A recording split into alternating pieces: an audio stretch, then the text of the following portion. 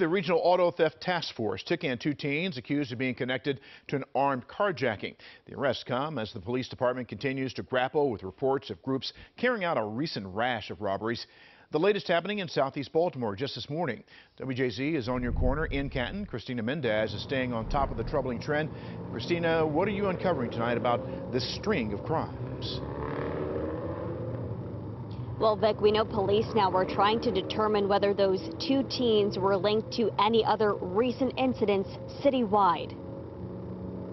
They're looking for now 3 vehicles, suspect vehicles, driven by 5 to 7 juveniles. A series of street robberies and carjackings strike southeastern neighborhoods in Baltimore City again. Home security cameras caught one of the incidents on South Robinson Street in Canton at 5:30 in the morning. Cars pull up, passengers jump out and target this person's vehicle.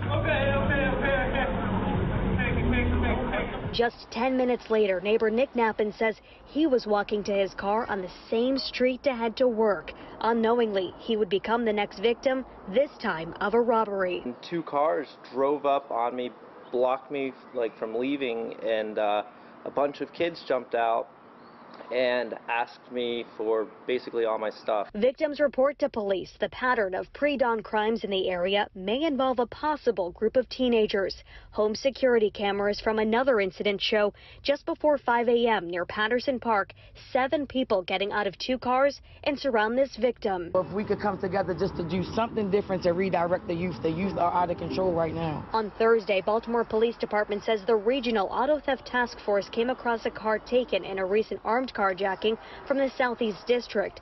A 16-year-old and a 14-year-old are accused of bailing from that car before being arrested. Detectives say the older teen was arrested in August of this year for auto theft. It makes me feel so bad that, an hour and a half they should be in school. I was a coach for many years. It makes me sad to see, kids that were the same age as some of my athletes out here,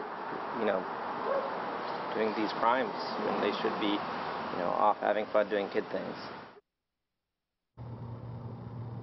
And data from the department shows that carjackings are down 24% year over year, while robberies are up 7%. I'm reporting live from Canton tonight. I'm Christina Mendez for WJZ.